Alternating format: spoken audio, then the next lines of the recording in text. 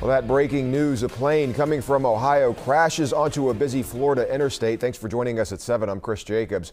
We're told that plane took off from Ohio State University's airport earlier this afternoon before crashing just 2 miles away from the Naples airport. We're told at least 5 people were on board. The sheriff's office says the fiery crash killed at least 2 people. They say 3 people survived the crash. The FAA says the stretch of I-75 is expected to be closed for at least 24 hours. Now, this is a developing story. We'll bring you new information as we get it.